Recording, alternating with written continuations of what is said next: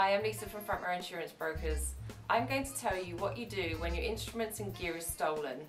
If your gear has been stolen from your van or bus outside the venue or from inside the venue, let everyone at the venue know right away. The first few hours is critical. Call the police and file a police report. The report is useful in your insurance claim. Do post on Craigslist with a description of the gear and serial numbers. Do post on the website and send a tweet. Maybe your fans nearby will notice something suspicious.